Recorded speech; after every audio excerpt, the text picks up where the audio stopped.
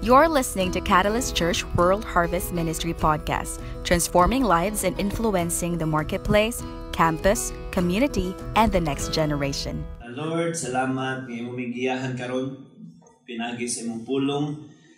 You will empower us and most of all, transform us to become the person you want us to be. In Jesus' name, amen. We started a series called Unleash. It is to set us free. This series is meant to empower us to become the person God wants us to be. Unleashing our potential, we mentioned last Sunday, God wants to set you free. You have to align to these principles. You have to fight familiarity. How many of you this week, gibalikan mo sa familiar lies sa enemy sa imo nga, wala gyapon pulos. Ay mong pagsimba-simba, mura magyapon no? Mura magyapon, stricter magyapon kaya mong dagway. Same problems, sa may pulos. Mura magyapon, pobre naman. Familiar ways, familiar lies, familiarity. You have to fight it because the seed of greatness, once it is planted in your heart, the devil will try his best to take it away. Fight familiarity. And then you have to refuse to give up. That's very straightforward. Ayaw give up.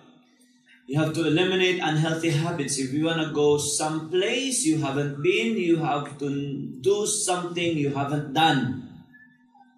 Get out of your comfort zone. Try something different, guided by the Holy Spirit. Immerse yourself in a different atmosphere. If you have been in a certain atmosphere and wala ka nag-grow, try the Spirit of God, where His atmosphere thrives and dwells in holiness, in oneness with His Word. Kung nakakaniyan ang klaseng atmosphere, you will really grow.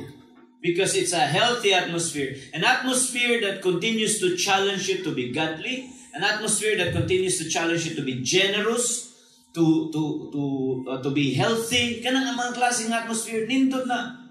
If you're in an atmosphere with friendships nga, sige lang kaon of French fries, di ba, you'll really, if you're in an atmosphere sa mga friends nga, walay pagtagad sa kagalingon, well, you would know for yourself kung asa padulngan ang imong kinabuhi. If you are immersing yourself with friendships nga, conscious sa ginakaon, conscious sa ginaistorya, conscious sa linihukan, you will do well.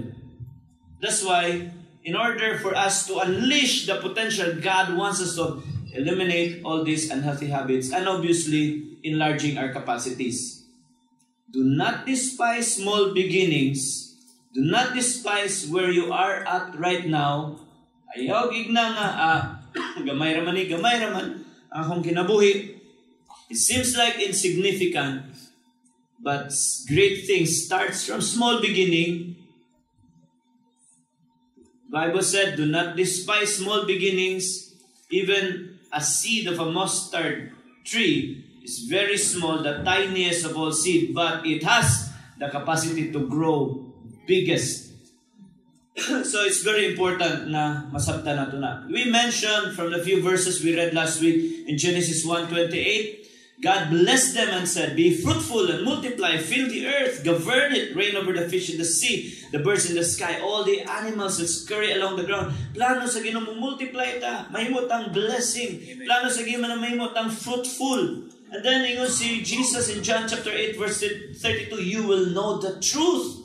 You will know this truth, and the truth will set you free. What truth? The truth that God wants to bless you. The truth that you are fearfully and wonderfully made. The truth that you are and you can get out of bondage. You can be unleashed from the chains of the past, chains of your failures. You can be free from the bondage of tradition over your life. The bondage of poverty, the bondage of unhealthy habits of procrastination, ungodliness, immorality, the chains and the bondage of illicit and wrong relationships, those things, you can get out of them. You will know the truth and you will realize that old habits, old vices are not really that good.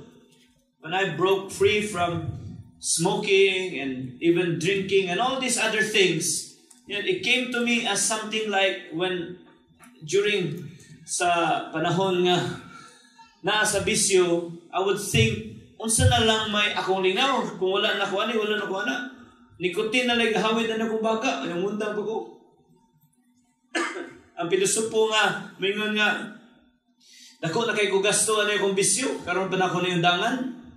And those things come to mind when there was that challenge to change my ways. Because I could not find any other way forward except staying sa ako ang bisyo. And then I realized it's so much better mawala ang mga bisyo sa kinabuhi. I realized the truth, and the truth set me free. Because Jesus said in John chapter 14 verse 6, I am the way, I am the truth, I am life. No one can come to the Father except through me. Today, I want to continue with this series, Unleash, by addressing a very important issue sa kinabuhi, so sa katao. And that we experience a lot of chaos. But God is not a God of chaos. He's a God of order.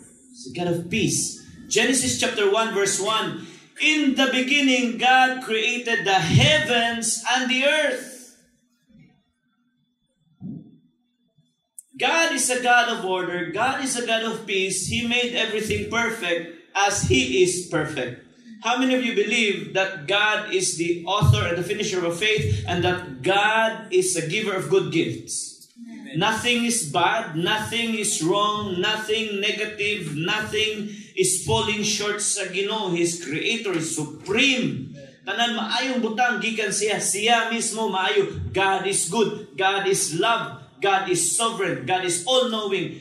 God is omniscient, all-knowing. God is omnipresent, everywhere. Nothing lacking sa Ginoo. Nahaniang tanan. He is the epitome of greatness and success and everything naa sa Ginoo. And He created the heavens and the earth.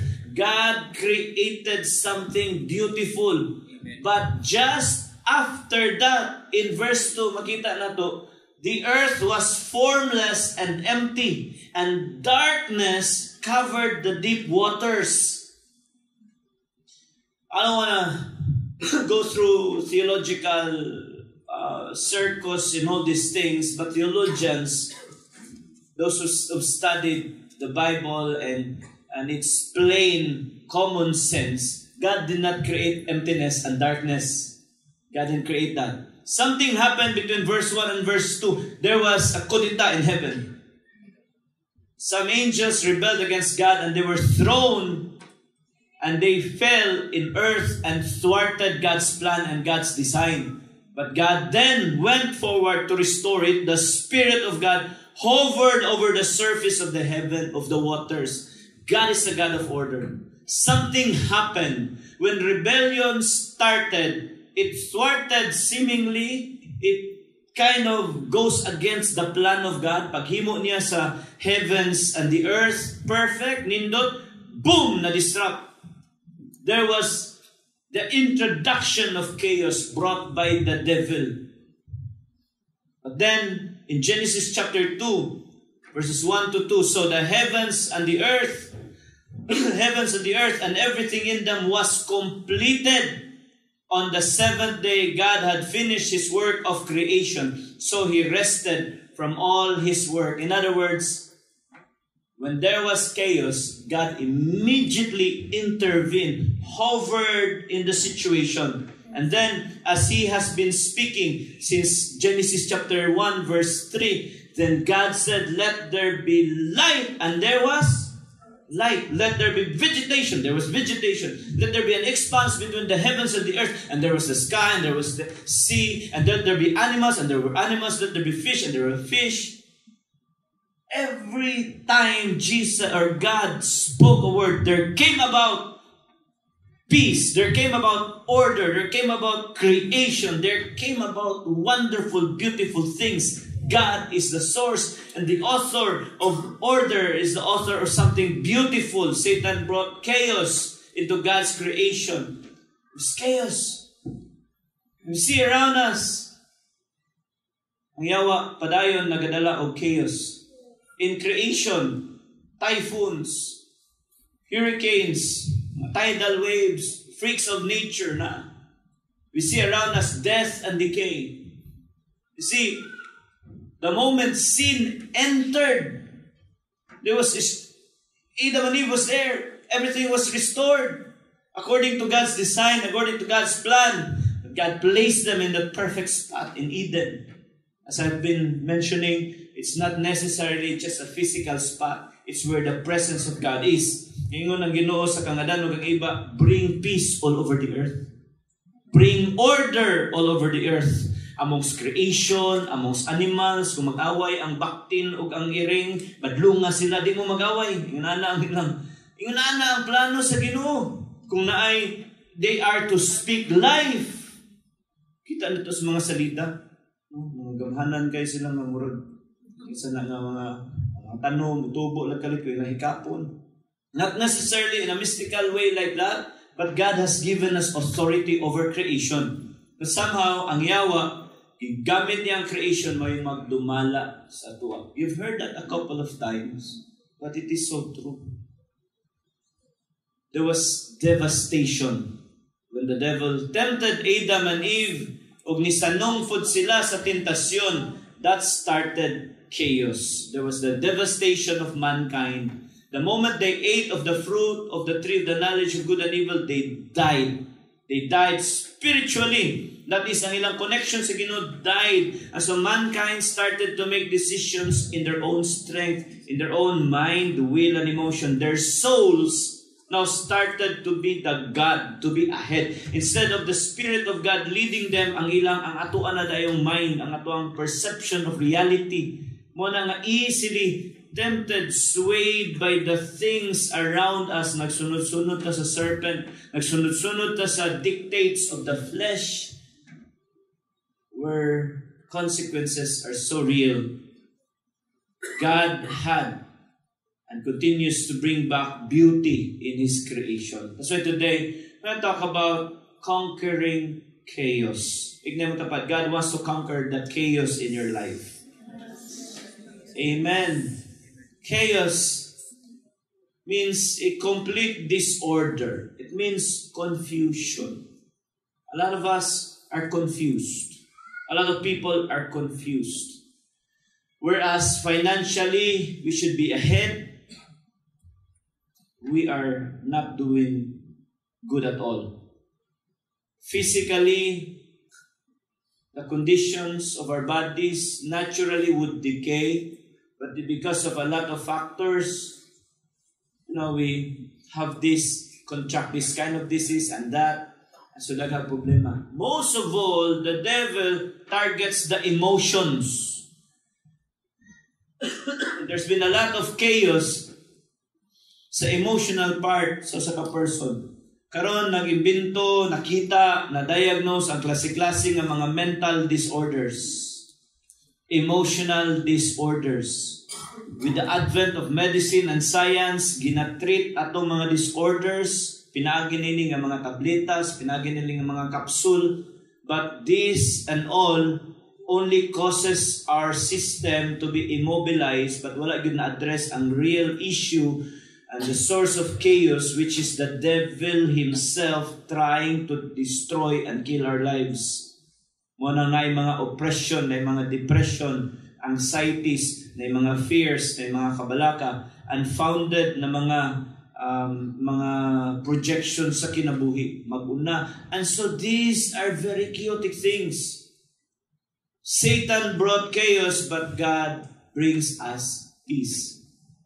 That is the title He wore for Himself. In Isaiah chapter 9, verses 6 to 7, for a child is born to us, a son is given to us. The government will rest on His shoulders, and He will be called Wonderful Counselor, Mighty God, Everlasting Father, Prince of Peace. His government and its peace will never end. He will rule with fairness and justice from the throne of His ancestor David for all eternity. The passionate commitment of the Lord of the heavens armies will make this happen. Conquering chaos means embracing the peace God is offering us through His Son, Jesus Christ. Ang paglaom na to, para makonquer na to ang chaos atong kinabuhi, the peace that God is offering you. You see, it's not there, but in Acts chapter 10, verse 36, this is the message of the good news for the people of Israel, for the people of God, that there is peace with God through Jesus Christ, who is Lord of all. In Romans chapter 16, verse 20, the God of peace will soon crush Satan under your feet. May the grace of our Lord Jesus Christ be with you. You can conquer chaos. Amen. Kamalig na yung pikas tapad, you can conquer chaos. Come on, you can do it. God is about to unleash peace in your life. God is about to unleash something wonderful that for once, dili ka kinahanglan mo inom tambal para makatulog. That for once, dili ka kinahanglan mo tanaw sa like sa Facebook, na daghang kay ni-like sa imo ang gi-post for you to feel something better. Bisan pag puros angry face na nan, magkatawa ka mukha. Wow, they hate my post. Hallelujah. Because you don't care about the approval of men. For once, you're gonna have a decent meal, a decent wage, because God will bring orders and will finance. Why not? Amen. God is a God of peace, a God of order. When you embrace these principles, when you realize God wants to set us free, we can have it. A very familiar text, we're going to get our verses, our points from. No, when we conquer chaos, is no other than in Mark chapter 4, verse 35. As Jesus came, Jesus said to His disciples, let's cross to the other side of the lake. I want us to get there. One atong destination. So they took Jesus in the boat and started out and leaving the crowds behind, although other boats followed. So there was that declaration. There was that godly intention. There was God's design that we cross over. You know what that means, crossing over? From ordinary to extraordinary. From a nobody to somebody. From having nothing to having at least something. God will bring us to the other side. You've got to believe that. If you can't believe that, then your mind has really been hardened by the devil. Your heart has really been hardened by the enemy of your very soul for you not to be able to believe that there is future, there is brightness, that your future is so bright ahead of you. I pray as a church this morning, God's peace will come before us, come in our midst. I'm praying for the peace of God, not just in my life, but for all of us. We are Catalyst Church. We are family. Let the peace of God dwell. And so Jesus said, I'll bring you over to the other side. But soon a fierce storm came up. High waves were breaking into the boat and it began to fill with water. That's almost automatic. Almost automatic. That's why it makes us doubt the promises of God. Kaya nga naman, gisaaran ta niyan, pero nga naman nagining ingunay, nga naman ingunana.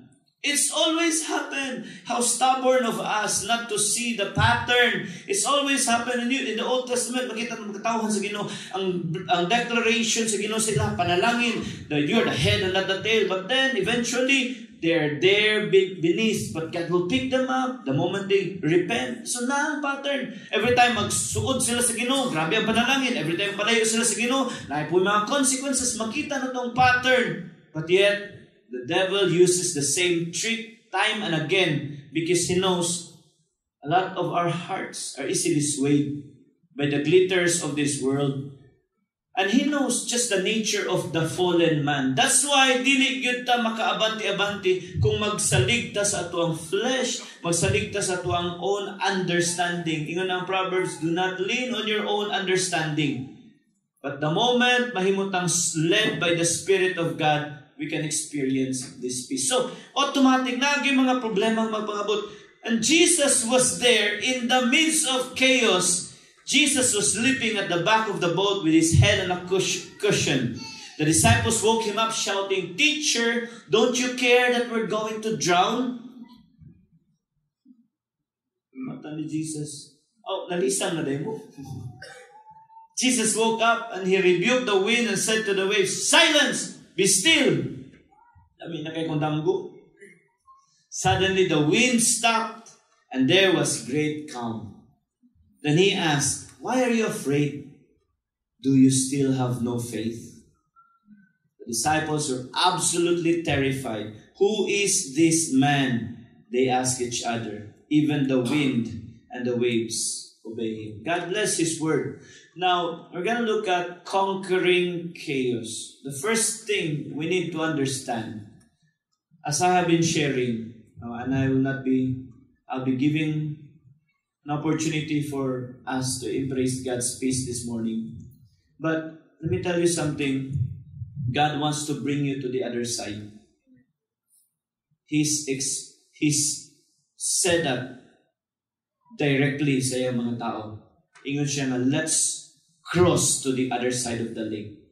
If you want to conquer chaos in your life, first and foremost, you need to proclaim God's promises. Keep proclaiming God's promises. Instead of confessing negativity, instead of being negative, instead of doubting, of course, you will see a lot of reasons to fear. You will see around you, a lot of opportunities to get bitter, to get discouraged. But proclaim God's promises. Once God said it, He will do it. His word is His bond. God and His word is just the same. When God says something, He's not like a man that He should lie. God is faithful. He is true. Jesus already promised you would get to the other side. What are you believing? So, I want you to declare, God, your promises over my life. I have so many promises from the Lord, and I have seen the waves. I have seen a lot and gone through a lot of storms. But before we get there, I just wanna challenge us, like I have been challenging myself on a daily basis. I proclaim His promises. Bisan pag wala pa nagpanghitabo, bisan pa og murag opposite ang nahitabo, I keep proclaiming God's promises. The most important thing is uban nimo siya sa barko. Basta naa siya. Tugtan ba dahil niya nga maunlod ang barko? Diba? Sige ba ni Bishop, lain po kayo headline sa langit. Ang manluluwas na lumos. Di man gina mahitabo nga Ginoo malumos. Di man mahitabo nga Ginoo mapildi. Amen. Dili mahitabo nga iyang saad mabali or iyang bakwion. When God said it, He will do it. The book of Isaiah, His words will never return to Him void. It will accomplish the purpose He has sent it. So if God said He will save you, He will save you. It's just a matter of time. Mas may pa si Douglas MacArthur, mutuo pa ta niya, I shall return. And He kept His word. Nibalik yun siya. How much more ang Ginoo? Proclaim God's promises. How do we do that? God's promises. How do we do that? Every day. Just say it. Just keep saying, Lord, thank you. I am blessed. Lord, thank you. I have enough resources. Lord, mapa-eskwela na ko kung mga anak. Lord, salamat sa breakthrough sa akong finances. Lord, salamat. I am fearfully and wonderfully made. Ingon nila, ay lang nagbisaya. Kay hadlok kang hinimo o fearfully o yun sana. But the point is, kung asa ang imong mga fears, you need to address and look and search for God's word and His promises over your life. If you're going through sickness, you just continue to proclaim God's promises of healing over your life. Amen.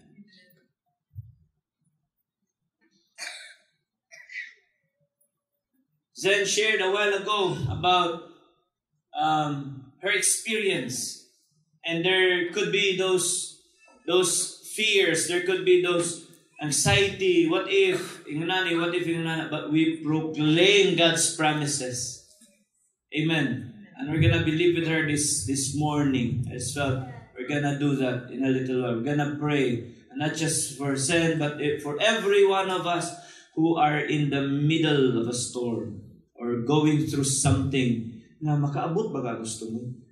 We also would like to acknowledge those nga ning graduate, no? Ang ato ang mga ning graduate karon, ato daw ipatas ko yung mga kamot kisa to silang Val. Come on, kisa pa napabalain. Si Val lang, come on, napapakan si Val. Si Catherine. Wow, nakahuman gid in taon mo. Salamat sa Ginoo. But then for those others, no, you're thinking, siguro wala ka tiwas pa, or siguro next sem na ka, you will get to the other side. Bisa pag-ingon pa, pinilusupura nga, di bitaw ng budagan ng eskwelahan. Pero labay ka tinuuran na, there's a truth to that. But the point is, you keep proclaiming God's promises, you will get to the other side. Wala na nagbase sa imong academic excellence, wala na nagbase sa imong IQ, wala nagbase sa imong giftings and skills. God will bring you to the other side. Success is not dependent on who you are. It's always dependent on God's faithfulness. Yes. Proclaim God's promises. Secondly, in order for us to conquer chaos, there needs to be explicit obedience. What do we mean by explicit obedience? When God said, okay, let's cross to the other side of the lake, ang response sa mga disciples, so they took Jesus in the boat and started out. They started out. In other words, kung naisulti ang Ginoo mo, explicit means plain, clear, and straightforward obedience. No room for doubt. Pinadiri gisaaran sa Ginoo, I will bless you. I will promote you. And thinking of promotion, naghuna-huna na mo, kaya ba ka na ako? No? What if madato ko? What if mausap akong huna-huna? What if magarbuso ko? Wapag ka na dato, hadlok na magarbuso ka. What if di na dahin ko kabalumutan o ninyo? No? I'd rather keep our friendship. Come on. Hadlok mga. Tikang. If you want to be blessed, you have to do something you've not done before. Obviously, keep your feet on the ground. Obviously, remain humble. Continue to honor the Lord. But do not fear. You have to obey. What if the disciples, maybe it's a wrong time to sail. Some of them are fishermen. And as a matter of fact, daghan pa sila giatiman, pero ang ingon ni Jesus sila, go. Let's go. Cross to the other side. Walay daghang storya, gibiyaan at diretso ang tanan. They took Jesus in the boat and started out. Probably, ang uban sa ilahan, naka-discern na. Pagtanaw nila, check nila sa ilahang weather forecast sa ilang iPhone. Pagtanaw nila, Lord, dili ba mayong biyahiron kayo na 90% chance of na yung mga ingunan na. And they could have forecasted that. A lot of us, pwede silang mag-over-analyze. Over-analysis leads to paralysis. You know that? Walay may tabo sa mong kinabuhi. Kung masiga gunahuna, kaya ba ka na ako? Hindi mo tapat, you can do it. Just obey. What's my next steps, Timo? Just obey. I shared sa Catalyst Pro, we are in our series also. We talked about relationships, he said, she said, and starting last Friday, we started talking about principles of success. And ginestoryahan na to ang importansya sa pagpursue sa Ginoo sa ato ang mahimo ta nga successful. Okay, nalimot na sa akong sumpay ito. Explicit obedience. Anyways, moving on. Mutikang lang ta dita mahadlok, maghimot tag mga lakang, steps forward. Ayaw kahadlok, ayaw sa analyze na what if mo fail ko. Yeah, I talk about some of you about starting to have a business. Una kang negosyo. It's not that easy. It's gonna take so much more than being an employee. But nonetheless, starting out, when God's spoken to you, just do it. It's not gonna be an easy route. But when you do it, because God is with you, giubanan ka sa Ginoo, and you explicitly obey, there's so much more ahead of you. Amen. Amen. Do things not because other people are doing it. Do it because God told you to do it. Yes. Step out in faith. Ignan mo tapat, you deserve more. And siya, kanang imong kagwapa? Kanang imong kagwapa? You deserve more. And more is not here It's on the other side, we have to explicitly obey. We have to be more connected to God. We have to be more, we have to capture the heart of God, more of God and less of us. Let's go to the other side, God said. So they took Jesus in the boat. So why paglangan-langan? They did not overanalyze. They just do it. Great men and women, they don't overanalyze. They just have that courage. When David saw Goliath taunting the people of God, walay pagduha-duha. Siya nga makaako mo. Igabalikas mo anang pisuta na. Gihagit mo. O niya, wa ra mo gibuhat. Ang sama na ganti sa makapatayan na ba? Ako anabi. Isang pag libre. Sa iyan ang kalago. Because he understood God's promises over them. Amen. They are the people of God. They are to be the head and not the tail. Yes. But currently, they are being challenged by a Goliath. David, without analyzing, nabata pa siya, without considering the muscle, without considering sa tanan, wala siya dagang siya nga. I cannot miss. God is with me. Amen. You may think, easy, sa'yo na istoryahan, pastor, pero pagbuhat, may challenging. Whoever told you it's going to be easy? It's not gonna be easy. But if you do it because it's right, you will overcome whatever difficulty. Buhatan lang kay insakto man. Bahalag magkamamo. Magka-simod ang balas. Kita kag balas nagkasimod. Kasagara ato nakita ang atong simod nagkabalas. Pero kanang ang balas nagkasimod, mas grabe gina. Kadaghan ako kita ana sa ulingon nagkasimod ang balas, but nonetheless parog lang gihapon.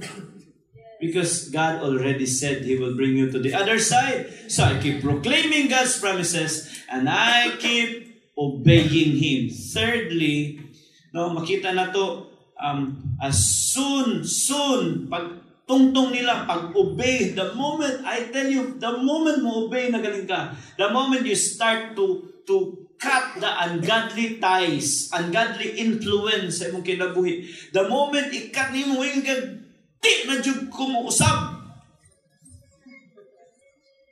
Tao na, Brad, tagay Brad. Hindi ko ginamusap.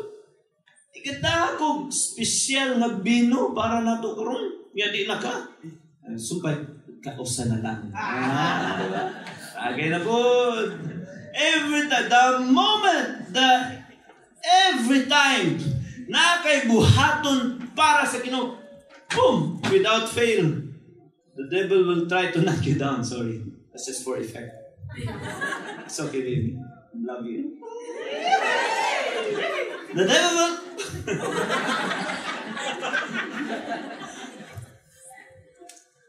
the devil will try to knock you down. Naamang ko kay buhaton nga maayo. Ganahan ba yung yawa og maayo? Ganahan siya nga matumba ka. So every time you try to pick it up and pick up your life and fight for what is sensible, fight for what is righteous, fight for what is godly, He will knock you out as soon as they step into the boat. A fierce storm came, high winds were breaking the boat, and it began to fill with water. Mao pagali pagsugod, bankrupt na yun. Klase yung negosyo ni. Mao pagali, nagsulti pa rin ka nga, by the way, bantay masyo ka mano nga, ako ginabuhi, ako nang ginausap. Sorry kay mahanga. Nahimo kong disobedience mo. Ingnon na kasi yung mama nga, no, saka, di ba rin nag-religion? Nabuang na ka? Nabuang na ka? Ritang tunglos ng pamilya? Basta muhimo kay kagtikang sa imong kinabuhi. When I started to make the right decision, din ako mainom, wala na. Buang na si Bantol. Di na kuno kuminom, di na kuno sigarilyo, sayo na kong uli. Sa una nga, kasipit-sipit ko, tanduay, sigarilyo ka na siguro, wag yun yung nabuang ko. Sa Bible na akong isipitan na nabuang na kuno. Because in order for you to conquer chaos, next, you need to address challenges accordingly. Because there will be challenges. And let me tell you something, chaos did not come from God. Ang uban, may nga nagaling, I will conquer chaos in my life. So magtarong sa kinabuhi, mutuman sa Ginoo, mo proclaim sa mga saan sa Ginoo, and then gibatikos, gipersecute, may nga dahil, ang Ginoo manggod. Kung maninuod na nung ko sa Ginoo, gitininuod na nung ko sa yawa. Ang Ginoo, gidani, no. Wrong address. God is not the author of chaos. Wrong accusation. Mapriso ka na. Taka nagagstorya nga, ang Ginoo may gahatag ani nga kapobrehon kay, ani magganang sa Ginoo, gikan gyud sa Ginoo ang tanan. Kaning apil niya pong bati nga naong gikan sa Ginoo. Grabe pagdamay bisan imong naong imong ipasangin lang ng Ginoo, wag sala ang Ginoo nga ning nana ka. Bitaw ay wrong address. God is the author, the finisher of our faith. He is the source of every good and perfect gift. When you have a challenge, address it accordingly. Jesus addressed it. As soon as they entered the boat, a fierce storm came. It came. And these challenges, kaninga mga challenges, ang iyahang objective is to drown you, is to kill you, is to make you quit. But send that item back.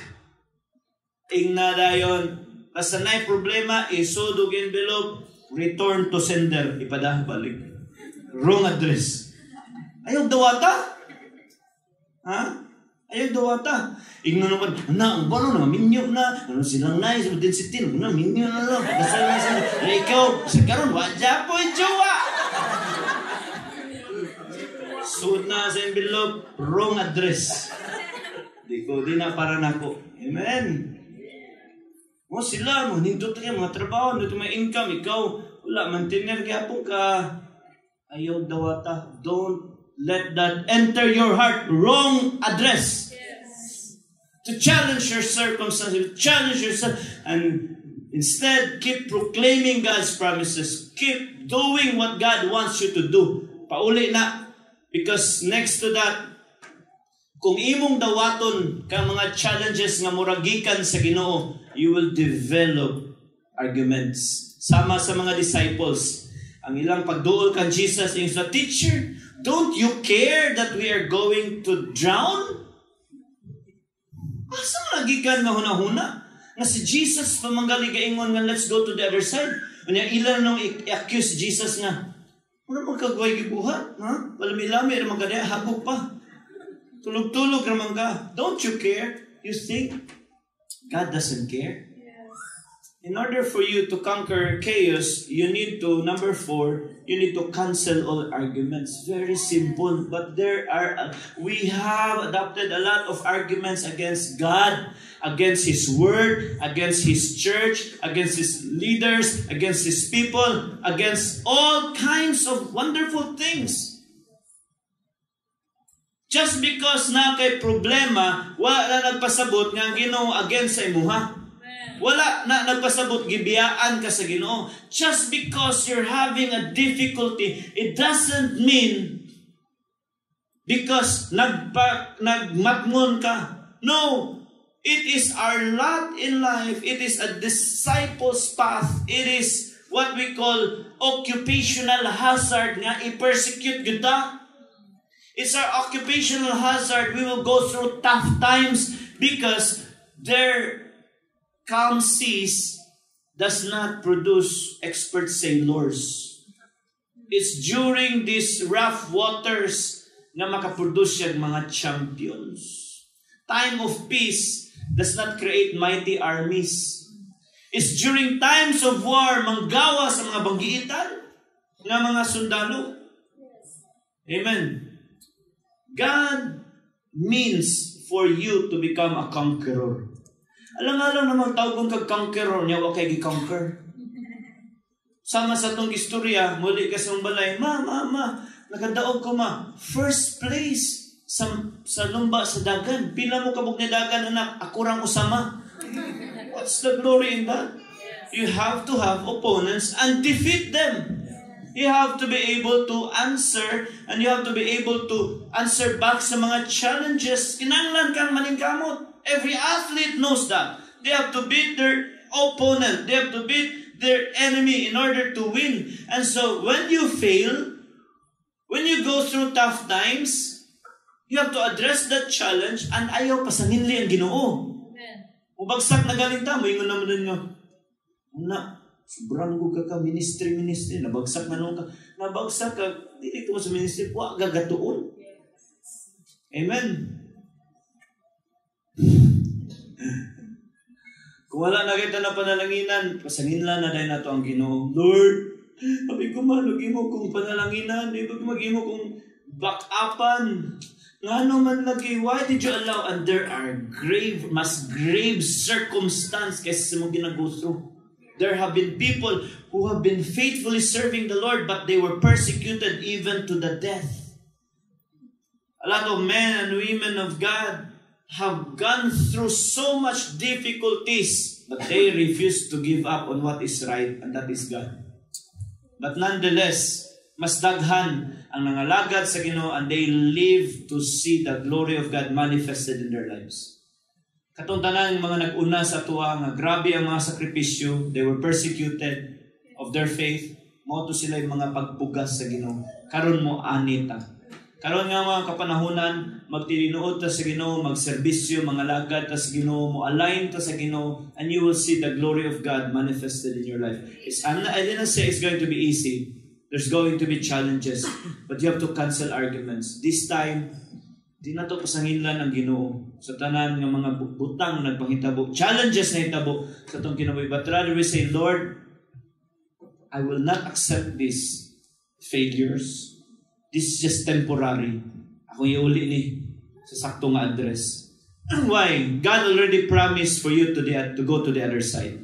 Receive it. Amen. In verse 40, and lastly, ingon diha, pag barog ni Jesus, pag ingon sa mga disciples, don't you care we are going to drown? Jesus woke up, he rebuked the wind, and he said to the waves, silence, be still. Suddenly the wind stopped, and there was a great calm. And then Jesus said, do you still have no faith? The disciples were absolutely terrified. Who is this man? They asked each other. Even the wind and the waves obey him. In order to conquer chaos, lastly, you need to elevate your faith. Elevate your faith. Peace comes from God. God is a God of peace. This is the message of the good news for the people of Israel, that there is peace with God through Jesus Christ, who is Lord of all. And let me read again Romans chapter 16 verse 20. The God of peace will soon crush Satan under your feet. May the grace of our Lord Jesus Christ be with you. This morning I want to minister. God wants to minister that message to us. He's changing the atmosphere. As we sang a while ago, miracles can start to happen. I want to make this challenge for us. I want to challenge us to come before God. And particularly, as I said, nasi Zen, we're going to stand together with Zen. And for everyone in this room, you may be going through chaos. Maybe it's in a form of emotional disturbance. Some of you are feeling chaotic sa imong finances. I bet we all went through that. But this morning, God wants to conquer chaos in your life. Come on, let's all stand. And I want you to join. Let's join together our faith that we're gonna annihilate whatever the devil has intended for us. Let's pause for a while, bow our heads. I want to pray that God will bring to remembrance sa imong kasing-kasing unsang nga fear, chaos imong ginadumang karon. And if you feel like, and if God is prompting you to come forward as well, I want you to come because I want to pray for you. There's a disturbance sa imong kasing-kasing. Maybe it's the fear of the unknown. Maybe you want to give up on something. Ang Ginoo nagsulti gyud nimo nga buhaton nimo. Maybe some may even think of ending, their, who knows, sa ilang kinabuhi. Let me tell you something. The objective of chaos is to destroy you. Even kanang mga doubts, even ang mga kahatlok, once mo develop na, it will take you away from the Lord. Never give up on what is right. Never give up. God already said you go to the other side. So, if that is you, Father, I pray in the name of Jesus, search the hearts of your people today. That you will change the atmosphere sa ilang mga kinabuhi, from darkness to light, from heaviness, God, to the experience of peace and every day sa ilang kinabuhi. I just declare, God, for your presence to be with us today, even as we believe, Lord. We believe together as a church for breakthrough. We believe, Lord, and we will act accordingly. We will act, obey sa imong ginapabuhat sa among kinabuhi. We will cancel all arguments. Lord, we just want to move and go to the next level. So, in the name of Jesus, for every person who's going through chaos, I want you to step out, identify yourself, and say, here I am, Lord. Conquer the chaos inside of me through Jesus. I want you to come forward. I want to pray for you right now. Come on.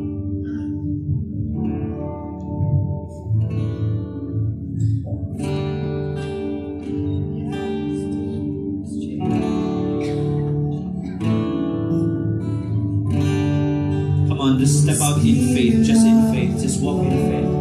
Don't allow anything to hinder you. Father, thank you.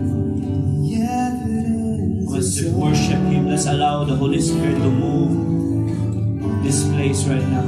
The Spirit of the Lord is here. Let's declare the atmosphere is changing now. The Spirit of the Lord is here. Evidence is all around. Come on, declare. Spirit of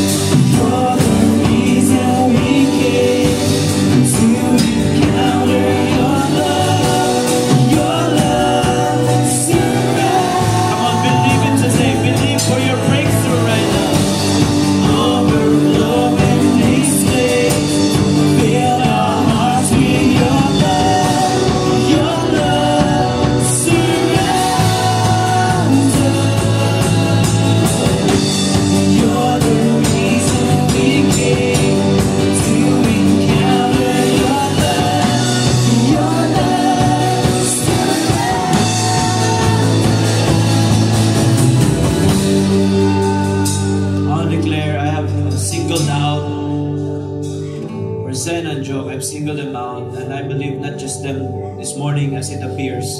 Because I want to address over you, over your life, that God is a God of peace, and what He intends is always good. For whatever has happened in the past, whatever failures, whatever seemingly short circuit or na fail pregnancy, we declare this morning that God's blessing is resting over your life and is protecting this baby. We believe, oh God, Lord, for your miraculous hand over this situation, that your Spirit is hovering over their lives, God, to preserve what is from you. And so we declare as a community, oh God, for this blessing to be unleashed, this life be released in the name of Jesus. We cancel, oh God, every work of the devil over their lives and believe together for the peace in Jesus' name. In Jesus' name. Come on, over you right now, over your life, I declare some of you going through financial chaos. Financial chaos in your life. Come on, believe God. He will bring you to the other side. Obey whatever God has placed in your heart. Do not fear. Ayaw kahadlok. Keep trying. Some of you have failed, but keep trying. Keep obeying what God has placed in your heart. Never accept your failure. Don't ever receive it. Send it back to the sender. Igna, return to sender. I am not a failure. I am a success. Come on, if you have ever blamed God for whatever, cancel that argument. That argument will lead you down so much. That argument will lead you and drag you na dili mahitabo ang purpose sa Ginoo sa kinabuhi. God cannot be mocked. Whatever you sow, that you shall reap. So God cannot be mocked, and God is not the source of this whatever negative things na pahitabo sa kinabuhi. Today, I want to declare life over your life, over you, in Jesus' name. Come on, as we worship Him, let's pray over you. Father, thank you, Lord. Thank you. Breakthrough in Jesus' name. I pray for breakthrough in the name of Jesus. Healing in the name of Jesus. Healing in the name of Jesus. Come on, receive those promises. Receive the financial breakthrough. Receive your son, your daughter. Come on, for those of you praying for pregnancy, praying for a child, release this morning God's seed over your life. Breakthrough in Jesus' name. Breakthrough in the name of Jesus. Breakthrough in the name of Jesus. I pray for breakthrough. I pray for God's plan. Lord, abundance. Lord, breakthrough over them. Emotion over you right now. Come on, receive it. Receive. Elevate your faith.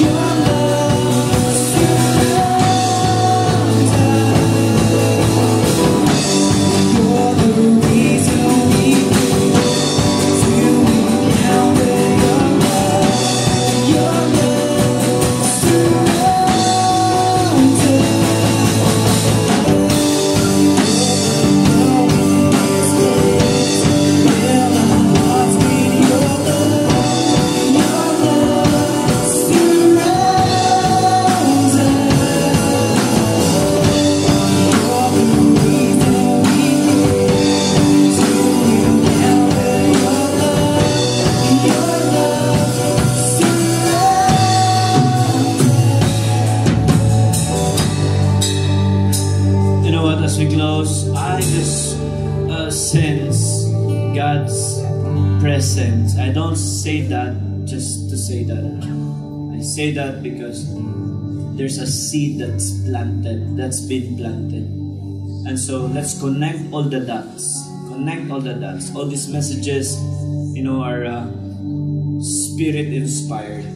I know they're for a reason. You will declare for yourself a month from now, 2 months from now, you will really see this right before your very eyes. But you have to keep obeying God. You have to keep addressing those challenges, those unfounded fears. You have to cancel all the arguments. You see, whoever said it's gonna be easy, but it's always right. The good thing about this, it's not easy, but God is with you. He is in the boat with you. Make sure you are in the boat with Jesus. So if you're here this morning, you have not connected with God in a personal way. We have cell leaders, the person who invited you. We declare that Jesus is the way, the truth, and the life. Walay religion nga nagpalansang sa cross. So we're not about religion. We will not convert you to this religion. City Gates is not a religion. Catalyst rather is not a religion. You see, it's about Jesus who brings transformation sa itong kinabuhi. Amen. Some of you are asking for financial breakthrough. There are a lot of principles involved. Dili siya dali. Pero kung imuhang salig sa Ginoo ang tanan, banan ka sa Ginoo. I see a lot of businesses of birth. We're gonna be a community that helps one another. I see a lot of potentials. As a lot of you going through chaos pag-eskwela, tuliro, because of emotional entanglements. Come on, get your peace from God. Kung sa man nga mga naka-apekto sa pag-eskwela, mo ba tungod kay walay kwarta, mo ba tungod kay naidaghan nga mga distractions, settle them once and for all. Address those challenges. Obey ang word sa Ginoo. Word sa mga leaders sa Ginoo, which is in line sa pulong sa Ginoo. Ang uban kinahanglan ng pagtuo, increase ang imong pagtuo. I really believe with all of my heart, kung bisag unsa na ka imposible, hatag na sa Ginoo sa imo. We keep believing. Some of you praying for baby, hatag na sa Ginoo. Nganong ihikaw man na sa Ginoo, wag yan ihikaw yang buktong anak kana pa bang anak. Para sa imo, whatever argument in the past, whatever argument sa lineage or whatever, cancel that in the name of Jesus. Amen. Come on, napapakan ng Ginoo. Father, thank you, Lord. Let's lift our hands to heaven, everyone. Father, salamat sa imong paghigugma namo. As a community, we keep believing for greater things ahead. Lord, thank you that we are conquering chaos.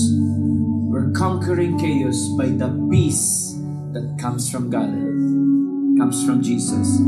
Thank you, as we are connected to Jesus, there is breakthrough in everything that we do. And this we declare in Jesus' name. Everybody said. Thank you for listening to Catalyst Church Podcast. For more updates, like us on Facebook at Catalyst Church Cebu or visit our website at catalystchurch.ph.